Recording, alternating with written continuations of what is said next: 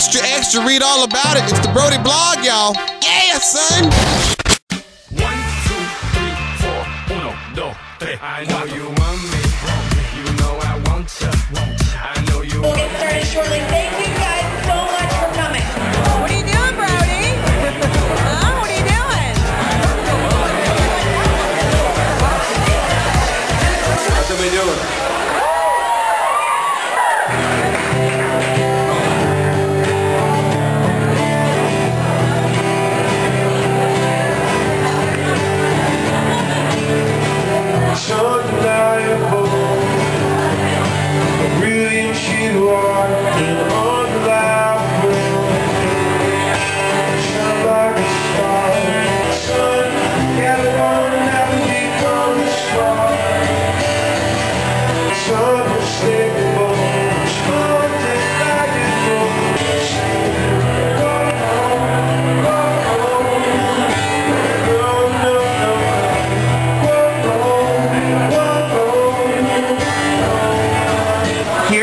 Kearney, back in town. It's good to have you back here in Raleigh. Good to be here. Cackalack. Last time you were here, you played a listener lounge for us, just a few blocks down. I remember it well.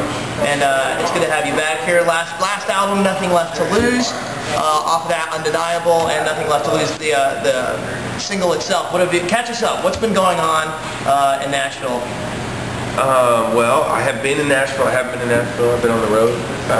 I just got off tour with City Black and White, my new album, and yeah, I got to play Radio City and some amazing rooms, and now I'm about to get at it again this fall. And the new single is Closer to Love, yep. which we just started playing. Tell us about that song. That was a song that, like, this record's probably different in the way that some of how it wrote.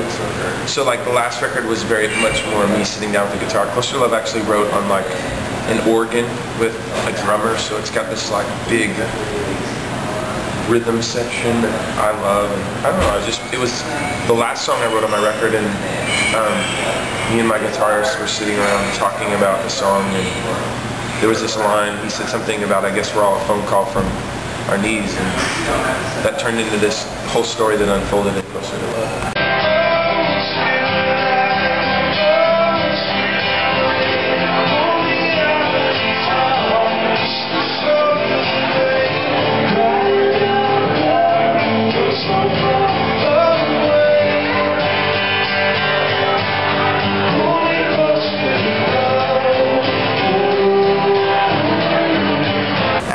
Tell we're just looking for an excuse to party, and we're glad you're going to be back. Are there going to be any more references? Because last time you did our listener lounge, you had a few Raleigh references and Undeniable.